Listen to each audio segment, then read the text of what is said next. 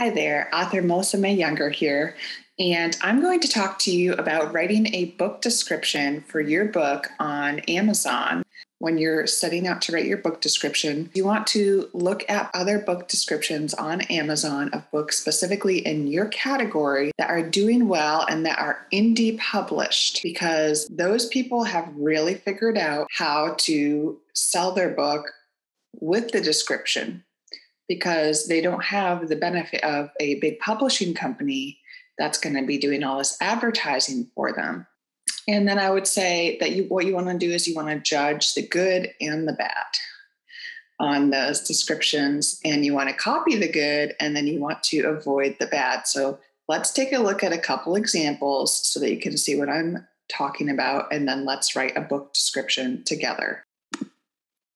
Okay, so here's the first one we're going to look at. It's called The Secret Lake. It's a children's mystery adventure. And as you can see, she's sold quite a lot of books and she's gotten great ratings overall. And she is independently published. This lady owns her own independent publishing company. And if you look at the description of her book, there's a couple things I want you to notice. So first of all, she's put a subtitle here that is actually not on the book.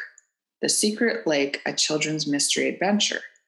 That's pretty smart because that lets people know right up front what the Secret Lake is, right? If she just had the Secret Lake there, no one would know it was a children's book. They wouldn't know it's a mystery, and they wouldn't know it's an adventure. So if someone's looking for this type of book, they're going to be able to easily find it. Then if you look at her first sentence, okay, the first sentence is supposed to hook the reader in. It's wise to put it in bold so that you tell people to pay attention to it. However, hers is 3 sentences, and they're not particularly engaging, I would say. So this looks like something that she added in later on because it says now enjoyed by thousands of young readers. So my guess is this was not her original first sentence, but a lost dog, a hidden time tunnel, and a secret lake, that's not even a sentence. So actually, that's not very good because you want it to be a complete sentence. And while those things could be interesting, there's not a connection being made between them, right? So full sentence would kind of flesh that out so that you're giving someone a little bit better idea of what the book is about, like right from your first sentence, okay? A page-turning time travel adventure. Okay, so it's a time travel adventure, right? So she could have probably condensed these 2 sentences into one, a page-turning time travel adventure. And then you probably don't need to say the ages of the children in your first sentence. That's probably something that should go later in the description. Also, down here, it usually has the reading age already identified for people. And chances are they're looking for books by reading age. So that's not really necessary to put up here. She should have just condensed it and said a page-turning time travel adventure about a lost dog, a hidden time tunnel, and a secret lake. That would have given people a much better idea of what the book is about in a more concise format. Now enjoyed by thousands of young readers should come later in the description. When Stella and her younger brother Tom move to their new London home, they become mystified by the disappearances of Harry, their elderly neighbor's small dog. That's a very long sentence, and by the time your reader gets to the end of it, they might be looking back at the beginning of the sentence to figure out, wait, who are the characters and what are they mystified about? So you want to keep the sentences as short as possible. Okay, then she says, where does he go? And why does he keep reappearing wet through? So these are questions about the small dog. So that could be interesting. Okay, here's the more interesting mystery, which I feel that she should have put sooner in the description. Who is the boy rowing toward them who looks so terrified? And whose are those children's voices carried on the wind from beyond the woods? That's a lot more interesting than a wet dog. I'm sorry, Karen. Your book is selling incredibly well, so you've obviously done something right here. Stella and Tom soon discover that they have traveled back in time to their home and its garden almost 100 years earlier. Here they make both friends and enemies and uncover startling connections between the past and present. So she's done a good job of communicating what her story is about. She's basically told you the whole plot, but she hasn't given away everything, right? She's left some things to your imagination. And then it says a modern children's classic. So what she's saying is she wants you to think of her book in terms of children's classics. And then she mentions some children's classics it's like. And so she's comparing it to all these other books that people probably have already read, will already know like what that category is about. And then let's look at the back cover description real quick. Okay, a lost dog, a hidden time tunnel, and a secret lake takes Stella and Tom to their home and the children living there 100 years in the past. Here they make both friends and enemies and uncover startling connections with the present. So that's good because it tells you some of what the mystery is, it like solves that for you. But then it also says there's startling connections with the present. So you're curious about what those are. Now, her book, I don't know if it's sold in bookstores because it's independently published. But if it is, this is a decent back cover book description. It's not too long. It conveys what the book is about. If anything, I would say she could have left maybe a little bit more of the mystery open and not explained as much. So this one is more of like a memoir biography of this guy. It's called The 29th Day, Surviving a Grizzly Attack in the Canadian Tundra.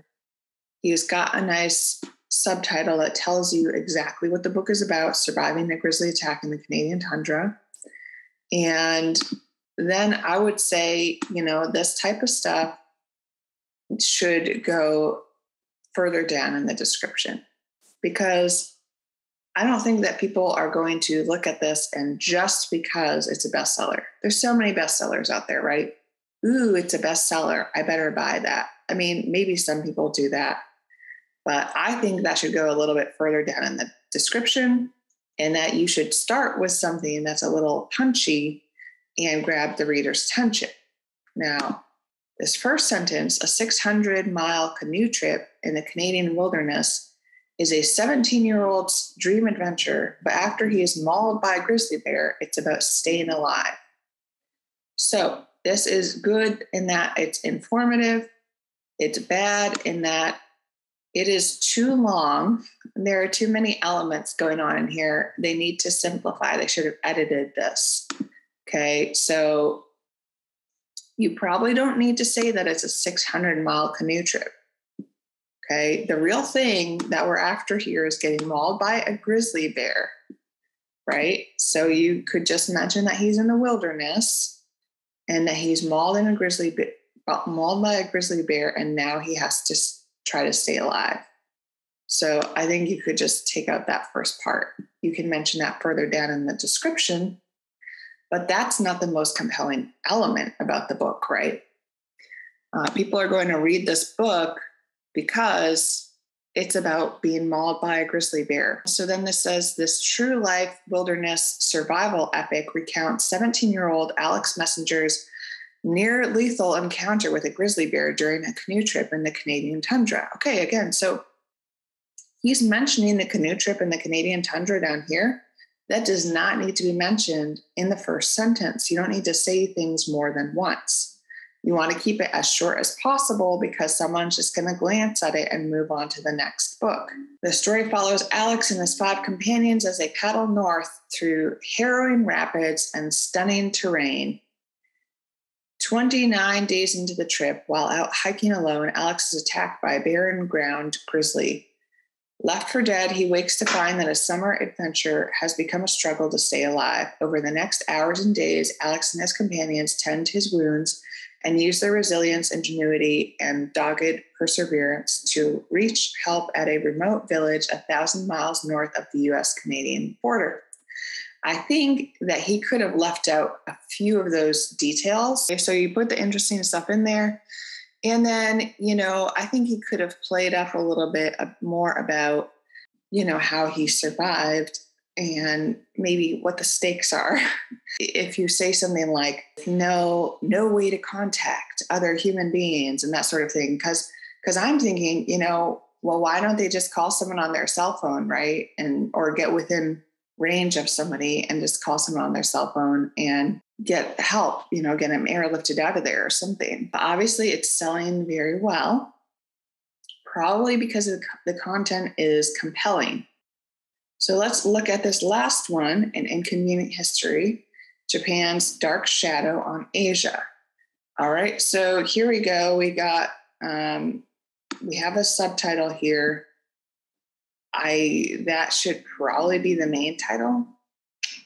I'm just going to throw that out there because an inconvenient history could be an inconvenient history about anything.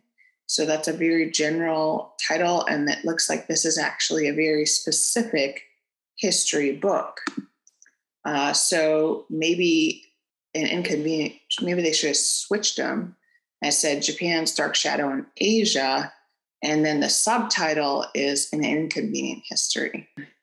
Now, if you look at this description, what's the first thing you notice? It's one giant block of text, something you don't want to do, because what that does is, like, readers don't want to read this huge chunk of text. They might read the first sentence or two, but to make it through that whole text, it looks intimidating. It's also, as you read it, you'll see that the language is a little bit more on the formal and academic side. I get it that it's a history book. It should still grab the reader's attention and tell them very concisely what the book is about in an interesting way. So the first sentence, Japan was the first non-Western country to achieve a high level of modernization during the late 19th century and early 20th century. Boring. So unless you are really into Japan and history, then you are probably going to stop reading right about there and move on to the next book. Okay. This does, obviously has sold and has fairly good ratings. So I'm not trying to hate. I'm just saying, this book description could be improved. Based on this, Japan increased. So based on this, you never want to do that either, because now what does the reader have to do? Now they have to go back and read the previous sentence all over again. Like, what did I just read? Because that's going to be the basis for what's coming next. So now I have to read that long sentence over again. Japan was the first non-Western country to achieve a high level of modernization during the late 19th century and early 20th century. So based on that, Japan increased its national power by invading, colonizing, and occupying Asian countries. Such events at the time were considered as a light for Japan, but it was a huge tragedy and a dark shadow cast over Asian countries. And phrases like "at the time," you don't need them in there. Just trim them out. So make these sentences as short and as readable as possible. And then after the war, Japan did not put an effort to change such shadows into light. How about instead of saying put an effort, say try? Put it in the simplest language possible, because even if you have academics that are reading this, it's better to have a description that's reader friendly. It certainly gives you an idea of what the book is about. What they could have done is write it in kind of more of a storytelling way, the story of the history of Japan. And it actually sounds like it's a really interesting, compelling story, but it's just not being presented here in the most interesting and compelling way. I'm going to show you how I write my book description. So I like to start by putting down any words and phrases that are going to help me remember what the main points of the book are. So you want to mention any main characters. So Mari, Janine, and Bobby Wells. Those are my main characters. And then they are traveling to the magical land of Eridu. They're not just traveling there, they're returning there because they went there in the first book. And what do they do in this second book? They have a mission to recover a magical scroll to fight the impending darkness in the kingdom. And then they're going to be accompanied by new friends and old foes. So that's basically what the book is about. And then other main characters are Prince and Numatos, and then they are on a mission for the king. So make them into sentences, then I can move them around, and then I can play with the wording of them a little bit. So I'll say, when Mari, Janine, and Bobby Wells return to the, I'll say, mythical land of Eridu, they are given a mission to recover king's, it's his scroll, the king's magic scroll, to fight the impending darkness in his kingdom.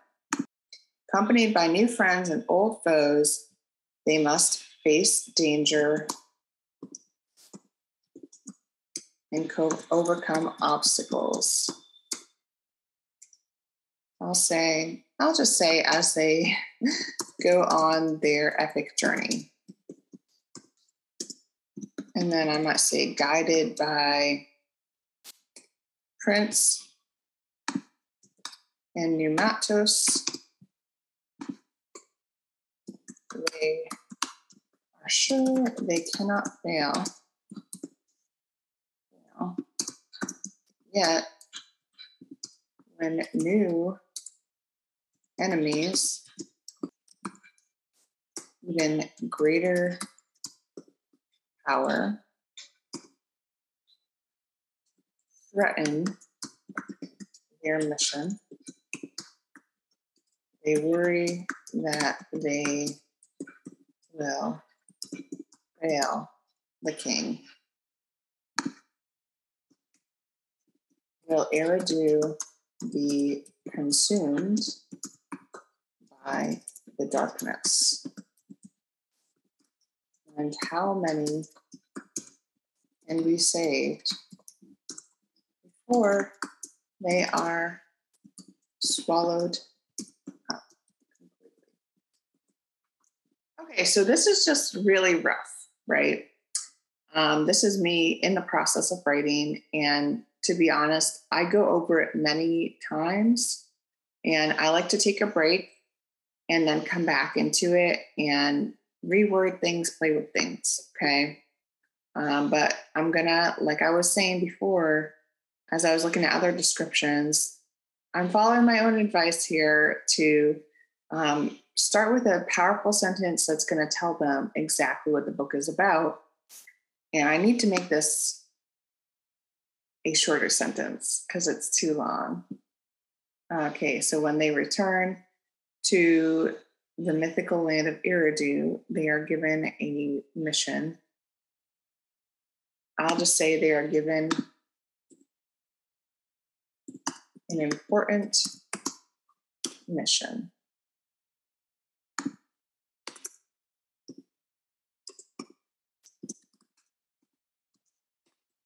And I'll say they must recover the king's magical scroll to fight the impending darkness in his kingdom.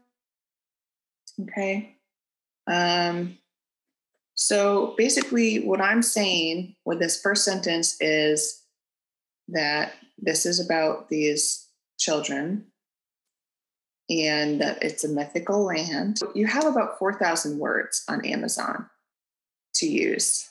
So you can do a longer description, but to be honest, people are going to often stop reading after the first few paragraphs. So you really only have a short amount of time to really hook them in. And then if it's necessary to add more information, you can do that down below. What you could do, if you have a series like I do, I'll probably mention the first book down below in the description. And I'll say, like, this is the second book in the Adventures in Eridu. And I'll say, read Land in the Woods first. Okay, I want readers to read The Land in the Woods first because they're going to understand things in the second book a lot better. I tried to make it so that if someone hadn't read the first book, they could kind of jump into the second, but the kids mention a lot about when they were there the first time. So we'll see. Now, when you're writing the back cover blurb, that's 100 words or less. You do not have a lot of space there, okay? 100 words run out very quickly. So let's see how long this is right here. That's 104 right there. So I would need to put less than that on the back of the book. And like you might have seen with the other children's book I was showing you, you can just put like 3 sentences to tell someone about the book. My book, at least right now, is not going to be sold in bookstores. So I don't worry too much about the back cover description. I'm just going to put the main plot points. So I'll say Mari, Janine, and Bobby Wells return to Eridu only to find the land has continued to be consumed by darkness. Now they must journey across land and sea with a large company to bring back the scroll, the magic scroll. Will they be able to help restore light to the land? Okay, so that's their main mission there. This is what the story is about. It's easier for me. It's a children's book. I'm not going to get too complicated in my plots there. If you have a very complicated plot, I would say just make sure that you convey the main plot. Don't focus on all the subplots that you're putting in there. So I hope that this video was helpful to you in creating your own book description on Amazon. If you like videos like these I'm talking about my writing and my publishing and that sort of thing and how I do things and think about things, and I'm going to share, tips and advice, then please like this video, please subscribe to my channel, and let me know in the comments if there's something in particular about writing or publishing that you're interested to know more about, because I might have knowledge and experience in that area that I could share with you, and I would love to do so.